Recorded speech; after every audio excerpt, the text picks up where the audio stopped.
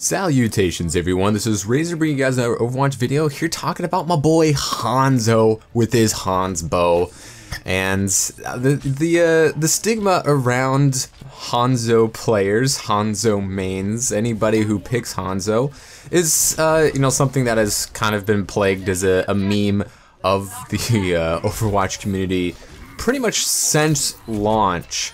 And no one's like really address the problem of the character, like whether the character needs to be changed or people playing him wrong or in the wrong situations.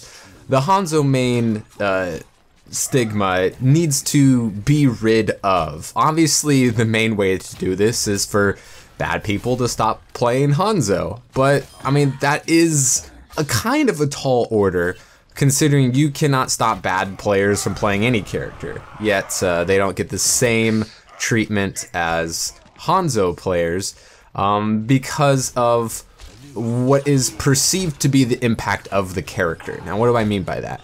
Well, if a Hanzo player isn't doing their job, it seems rather obvious, right? He doesn't have a ton of mobility, he's kind of a sitting duck, he's not a brawler. And when it comes to what characters people feel comfortable with their teammates picking, if they're not picking a brawler, they tend to get flamed just a little bit. So if you are a DPS player, and if you're picking Genji or Tracer or Reaper, McCree, Soldier, those are all characters who can kind of stay on and around the point, whatever the objective might be. But Widowmaker and Hanzo, they aren't gonna be on the point in order to be effective. For them to be effective, they are not gonna be right on top of the objective, right behind the Reinhardt shield, right on the cart. They're gonna be taking things at a little bit of a range at the very least. And when it comes to healers, some people really don't like Ana, they would much prefer a Mercy who can just fly around everybody on the point, or even a Lucio who has that AoE healing. People aren't so hot on the Zenyatas and the Anas because they are better played at a bit more range than your Lucios and your Mercies, and Mercies aren't going to be shooting their gun very much anyways. And when it comes to tanks, people tend to not be able to play very well with, say, Winston, because yes, he has the bubble and he's got a bit of tankiness to him, but he doesn't have the same shielding power as a Reinhardt or an Orisa, and can't stay in the fight without being supported as well as a Zarya. So that is the same thing that kind of plagues Hanzo players. People don't want a Hanzo because they've had so many bad experience with, Hanzo mains, and I think we've all had that. We've all had bad Hanzo players on our teams, and their ability to impact the team in a helpful way is quite obvious when it's not working out. Now, Hanzo has a lot of good things going for him. The scatter arrow isn't the hardest thing to hit in the game, and that can get some instant value. You can get some instant one-shots because of that. His ult charges fairly quick, combos very well with a Zarya, a Grav, or a Rein hammer down. Anything that can CC enemies, the Drogons really combine very well with. But if your tanks and your healers aren't doing their jobs, then Hanzos aren't going to be able to do much anyway, whether they're a good Hanzo or not, whatever you perceive that to be.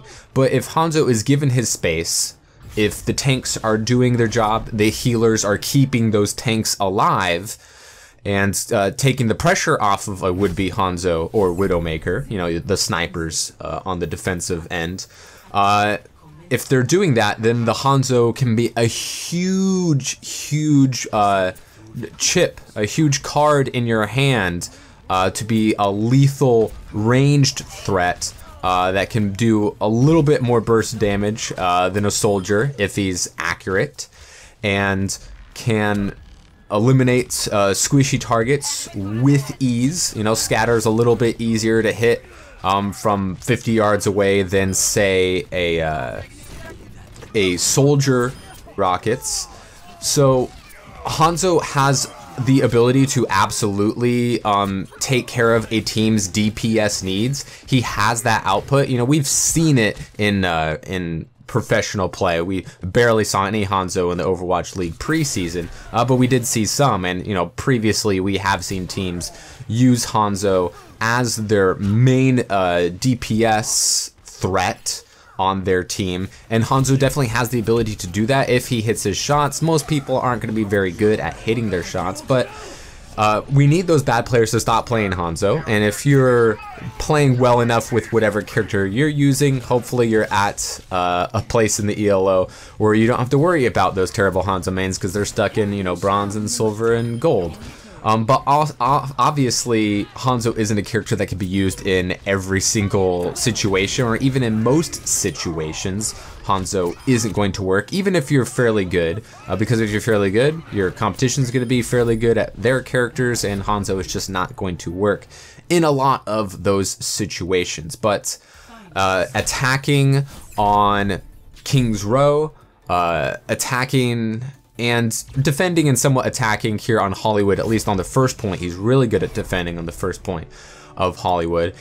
He might see some utilization in certain control maps, but once again, that's only if the tanks and the healers are doing their job. And you can say that about Widow, obviously, as well. But Hanzo, a bit easier to get value out of, and the randomness of him can kind of help the team's favor, and getting an ult every minute, every couple of minutes is a huge boon, especially because that will buy your team some space, combo well with Grav, and Hanzo can absolutely carry a team's DPS needs. Just the circumstances obviously have to be right, and we don't need those insta-lock DPS Hanzo mains ruining it for the rest of us who can play the character competently well in a couple of circumstances. So yeah, let's try to rid the stigma of the Hanzo main insult, because he's a good character. Some people think he needs a rework. Maybe give him another different arrow, or, you know, get rid of Recon arrow and give him something more useful. But I think he is useful as he is right now. You just have to have the right team and the right circumstances for it to work.